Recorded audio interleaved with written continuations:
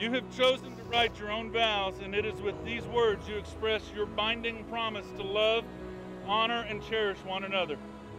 If you are ready to make these promises to one another, I invite you now to face each other and declare your intentions. Paige, if you'd like to, go ahead. Jayson.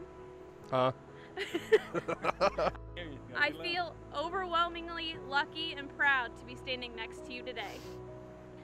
I guess the time has come. I must admit how insanely in love with you I really am. We've carried each other through the lowest. You've been my biggest supporter in every decision that I make. You were the first person I was just my goofy self with, and you loved every second of it. I promise to keep the air conditioner below 70 degrees and let you have the fan on high, even though I'm shivering.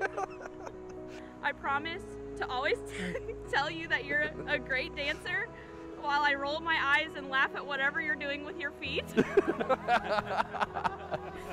I promise to encourage all of your dreams except for the dangerous ones because they are what make you so unique. I promise to forever love how weird, loud, unfiltered, crazy, sensitive, and huge-hearted you are. Finally, I promise to you I will be there for every amazing moment and every heart-wrenching moment. To be there and just sit with you when you don't want to talk. To never let you feel alone again.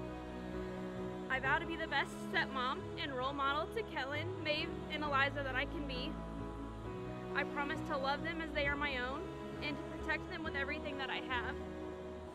As your wife, I vow to love you with the same determination and confidence that you have given me. Paige Michelle. June 20th, 2018 was the first time we met in person. The day you didn't realize I'd be coming in like a wrecking ball. Next day, day after, you moved to Florida. We kept talking to each other with occasional visits.